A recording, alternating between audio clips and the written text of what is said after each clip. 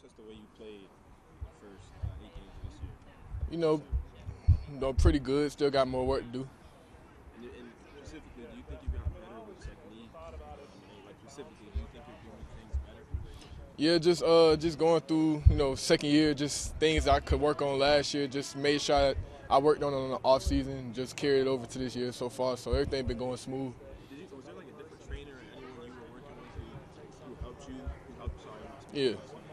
Who are those people? A few people. Trained at Ideria around here, local in SFSP with Oliver Davis. Got some good work in. Not to give away everything, obviously, but are there certain things you emphasize that you saw last year that you weren't doing well that you wanted to really focus on this year? Yeah, just more so just using my hands more, staying more patient at the line. You aren't getting targeted very much. What's the key to kind of staying locked in when maybe you don't see the ball for a long time? Just anticipating the play coming my way every time. Just not being laid back too much and just staying on my piece of cue. Do you look at that as a sign of respect in some way that quarterbacks going your way at all? I mean, I don't really look at it like that. I just go out there and just do my job, and then it all speak for itself. What's this season been like for you, just health-wise? Health-wise? Yeah, I mean, you missed, week with the concussion last week. Yeah. You had the neck. What's that been like? How have you dealt with it? Nah, my week. I mean, I've been going smooth. Last week wasn't really nothing. Just did all the precautions, whatever it was, and just did everything the right way. AJ, you made a play on Sunday, man. I thought it was really interesting. Some little quick swing plays out to the flat, came down, shot outside the wide receiver and made a tackle. Where does that come from? Because it seemed like you kind of pride yourself on, tackling and wrapping up and being physical out there, even when it's run plays. Yeah, just film studying, anticipating plays, and trusting myself to go out there and make the plays. You know what I mean?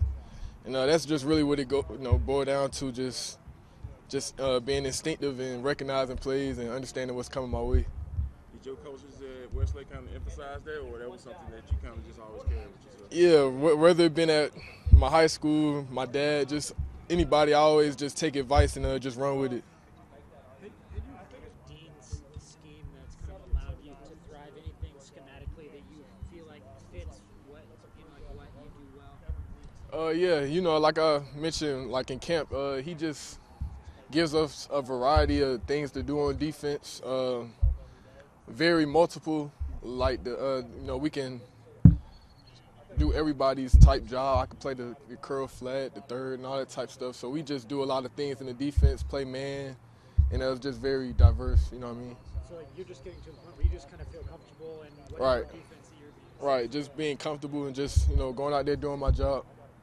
Has this season been what you had hoped for personally, like the way you're playing personally? I don't even know if we hit mid-season yet, but so far everything going smooth, yeah. Were there things that you saw in yourself before the season? Because I remember we talked before the season about some of your training and Darius, things like that you were pinpointing that had actually come to fruition. Yeah, really, like when I had answered his question, it was just really like press, just being patient at the line and just using my hands more. Really, what I went into the off season focusing on, and taking care of my body.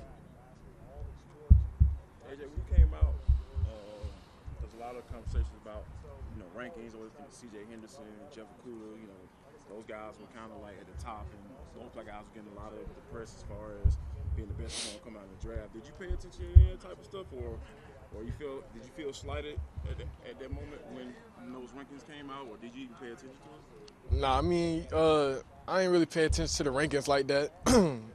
I feel like rankings are, it's opinionated. Everybody got an opinion, so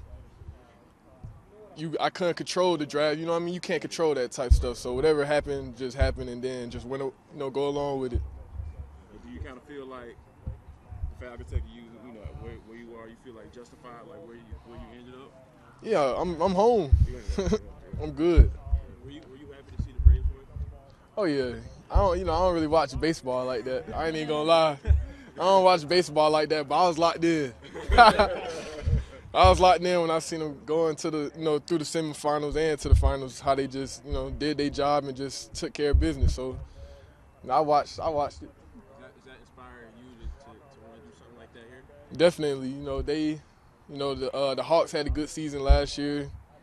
The Braves just won it all and just, get our ball rolling. Do you want to be known as the best corner in the league? Do you care about how you rank if somebody calls you elite? Any of those types of things? Is it more on the field for you? Like, do you want that? Yeah, nationally? Yeah, of course I want the respect, but the rankings, like I said, I don't really pay attention to that. But I do control what I can, just go out there and earn my respect. And, soon to be, it'll all take care of itself.